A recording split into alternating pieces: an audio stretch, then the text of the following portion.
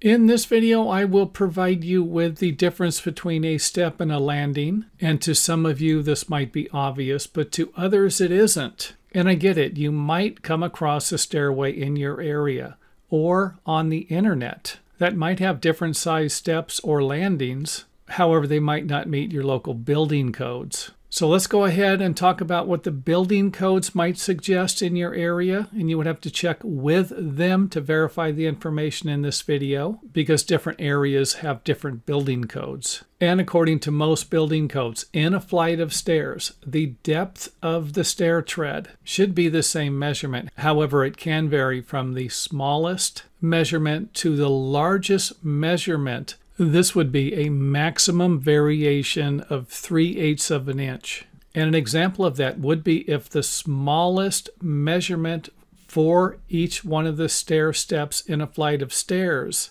is 11 inches. However, I have one that is 11 3/8 of an inch. Then this might be acceptable to your building inspector. However, something like this probably won't be. And this is what I seem to run into every once in a while on the internet when looking for creative stair designs that would be approved by most building departments. So again, in a flight of stairs, we can't have more than a 3/8 of an inch variation. Maximum, unless it's a landing. And a landing, according to the International Building Code book, should have the same depth as the width, or at the very least 36 inches for a residential stairway or 44 inches for a stairway with over 50 occupants in the building. And if you do have a situation like this, it should be approved by your local building department. And here's another example that should be approved by most building departments also. And another one that should be okay would be if you had a step between landings. Again, these are not steps. These are landings that meet the minimum building code requirements for a landing. Now let's go ahead and throw a monkey wrench into this one here. This is not a landing. It does not meet the minimum building code requirements for a landing. However, this is something that might be approved by your local building department because in my opinion, this stairway seems safe. Another one that might not be approved, however, you could make the bottom a little bit wider and turn these into circular steps. And I'll give you an idea of that in the next few examples.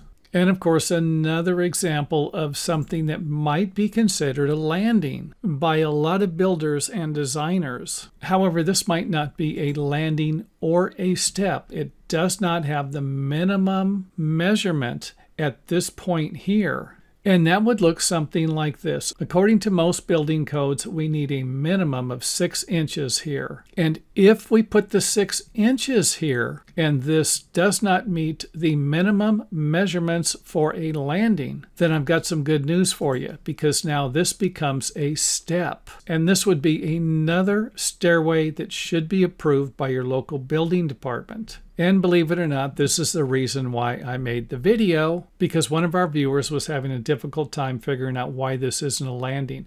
I would imagine most builders would even refer to this as a landing and not a step. And again, this is not a landing because it does not have the same depth as the width. This right here should be the same length or the same measurement as the width of the stairway, or at the very least meet the minimum depth required, which should be 36 inches for residential stairs, 44 inches for other types of stairs.